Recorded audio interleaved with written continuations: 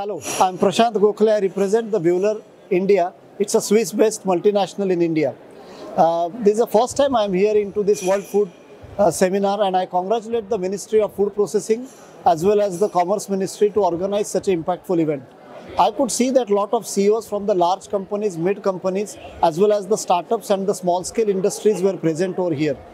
The questions were answered in very proactive manner and very, I would say, in a commendable way by the Minister, Mr. Piyush Goyal, and his whole team. One thing was noticeable here that the ministry and the whole government proactiveness in ease of doing business, looking into the infrastructure side of it, talking about the concerns in the food industry were addressed, and I would say that the budget session what has announced recently will definitely boost the food industry in totality. So overall, I was very happy to be part of this event.